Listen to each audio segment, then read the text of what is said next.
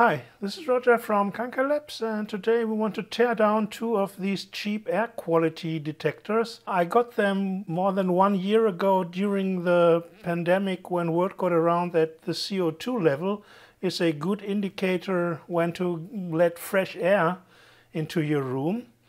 And I thought, well, when you search for them on eBay or AliExpress, you find these and similar devices that can also display, as here, carbon monoxide. What else do we have? HCHO is formaldehyde.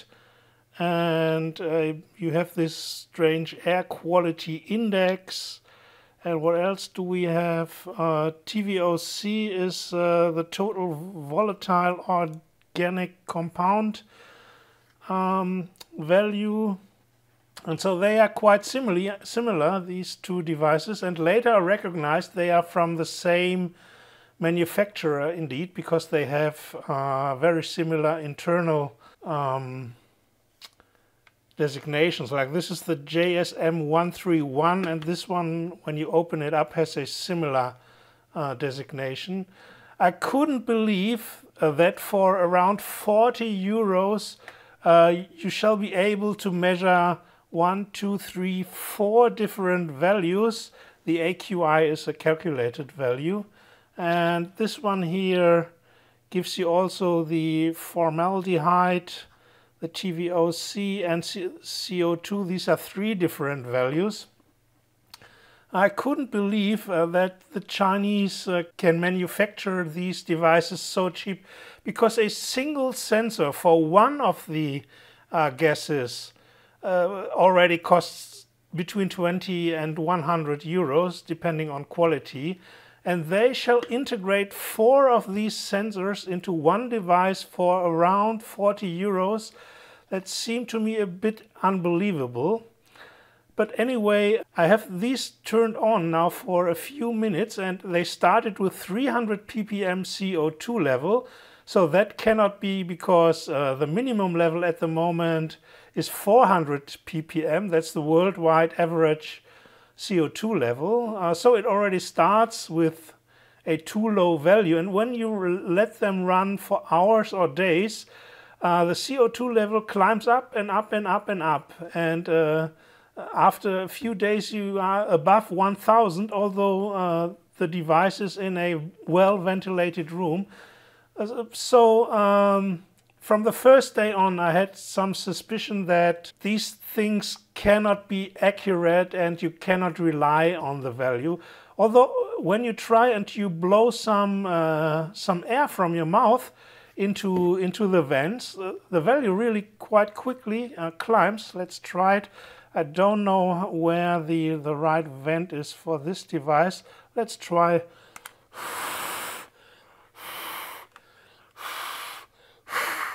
So I blew in all, and you see the value is already extremely quickly climbing up. And after a few minutes it will again go down to the value it had before. So this seems to detect carbon dioxide, but nevertheless I was suspicious because of the strange long time behavior. And really, how can such a cheap thing detect 4 completely different gases? So you cannot integrate gas sensors for 4 completely different gases on one chip or on one sensor. That's, I think, quite impossible. So let's tear this thing down and let's open it. First of all, let's turn it off. And we start with this one. This is the box it comes in. Air quality detector precision instrument. Yeah, we'll see how precise this thing is. So I've already taken out 2 screws because I had it open before. So it should. It has a lithium-ion rechargeable battery inside, and this is the charging port here with the micro USB. So that's what's inside, not very much. And this is the sensor, and this immediately reminded me of the cheap Figaro sensors that you get from, I think, from the 1980s on. So let's unscrew the PCB to see if there is something on the bottom.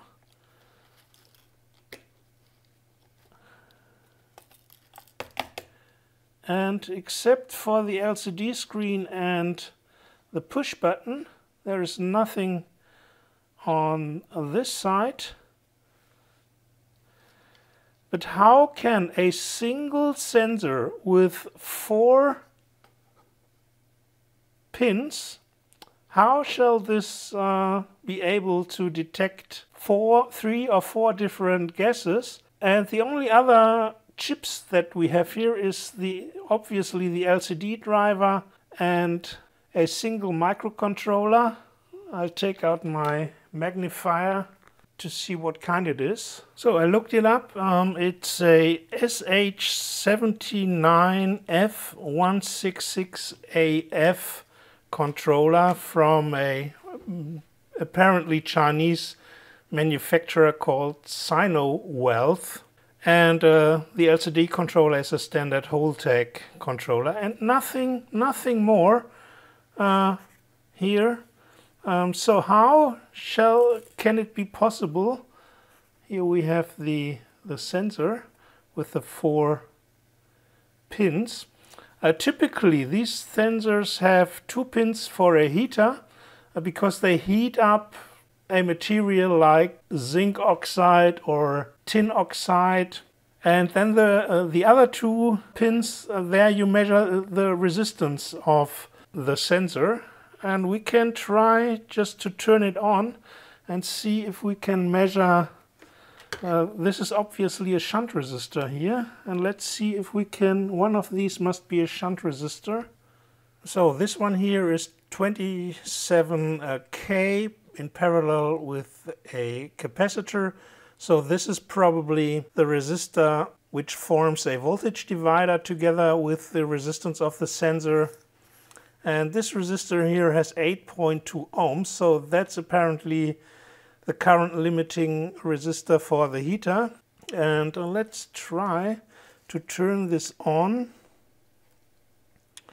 and then measure the heater current. Let's see, where was the on button? Yeah. Now it turns on, and these devices have a kind of warm-up time for 1 or 2 minutes for a kind of self-calibration. And let's get off with the reflection here. So let's see if we can measure the heater current. So we have 340 millivolts over the 8.2 ohms resistor, and this should give 0.34 volts divided by 8.2 ohms. So this gives 40 milliamps of heater current, and let's wait the 2 minutes until the calibration. It now is 100 seconds, so the calibration time should be over. If there is some change in the heater current, if it is shut down or lowered, because the lithium-ion battery, it will be drained in a few hours if the 20 milliamps is continuously flowing. So now the calibration time of 2 minutes is over, and we still measure 340 millivolts over the shunt or current limiting resistor. And so this is, I'm quite sure this is a simple 1 gas sensor and a cheap, non-reliable and non-precision sensor, either from Figaro or a similar manufacturer. Perhaps if I magnify this a little bit, you can see it a bit more clearly. There's a little wire mesh above the sensor element just to protect it. But here you can look a little bit inside, and the little square inside, that seems to be the sensor element, where simply the resistance is measured via a second resistor here, which forms a resistive divider. So that's a very simple principle, but with these sensors you cannot measure reliably any kind of gas. So let's take our second air quality detector and see what this one gives inside when we tear it apart. And I already found out that this is simply the plate here, the top plate that you have to take off. And it has quite a similar construction. We have again a microcontroller, and this time an LED driver.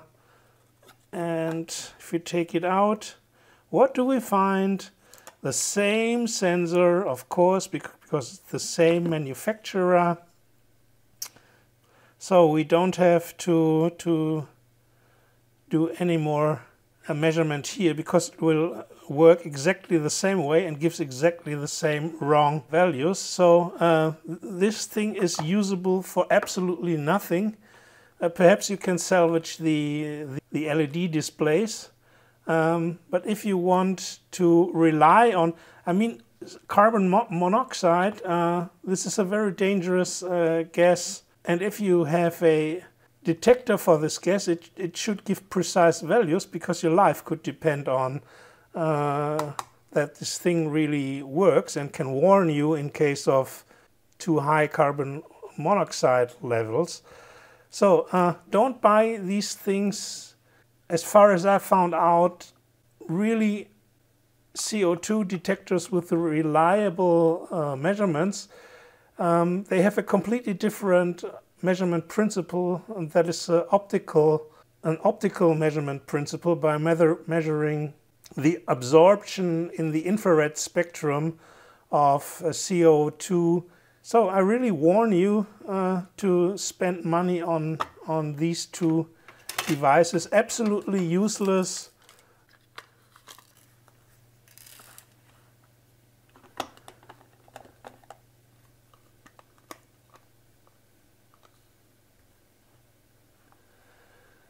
Perhaps the lithium-ion battery inside is worth another project of your own, but I will discard these two things. They are really crap. Chinese crap. So that was it. Thanks for watching. Until next time.